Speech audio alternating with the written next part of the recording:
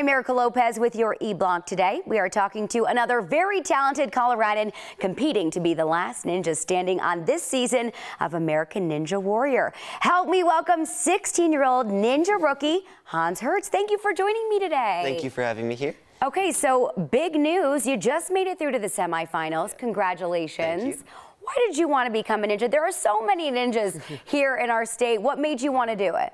When I was just flipping through the channels when I was like 7 years old, found Ninja Warrior and I thought those obstacles were super cool.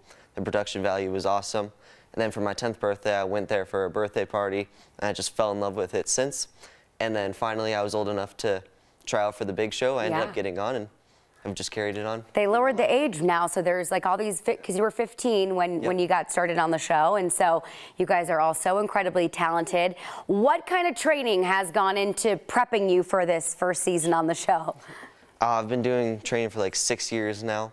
I've been training with Caden and Max, who are also on the show, a whole bunch of other competitors. We've done plenty of course runs, training the upper body, lower body. I've started rock climbing to help any of the other training, but yeah, just a load of upper body and lower body, making sure we're fit for any obstacle that they throw at us. Yeah, seriously. Your opponent that you were competing with in this last episode actually fell into the water, but you crushed it all the way through. You made it through very quickly. What kind of goes through your head when you're going through the course?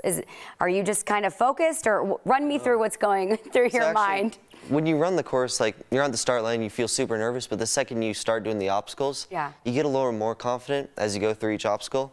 But then all of a sudden, like for me at least, I hit a wall and then I just black out. Most of the course, you just let the body take over.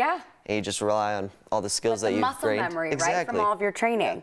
Okay, so a part of your platform this season has been that you're competing for your brother Harper. Can you share a little bit about that story for anyone who may not be familiar? So Harper has Rubinstein-Taybi syndrome, which is a physical and mental disability that he has. So it's just really nice to be able to bring awareness for RTS and just get to like share my story with him.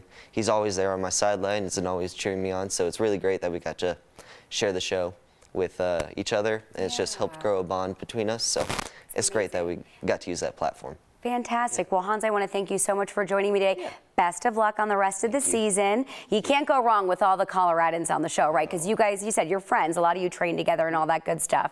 Absolutely. And you all can watch Hans and the rest of the gang on American Ninja Warrior Mondays right here on 9 News at 7 o'clock.